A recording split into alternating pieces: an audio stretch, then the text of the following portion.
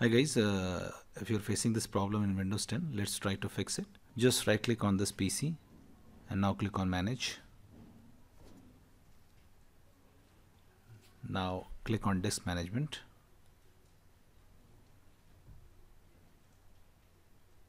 Now once this opens up, what you have to do is to find that particular USB drive, flash drive.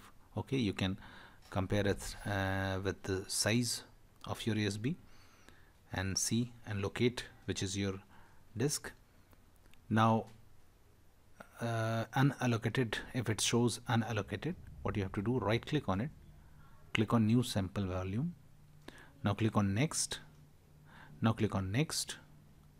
Now you have to assign a drive letter which is a different drive letter in your PC. If your PC has CDE, then you have to choose F, means you have to choose those drive letters which are not in your PC. Now click on next, now click on next, and now click on finish. Okay, and now after that wait for some time,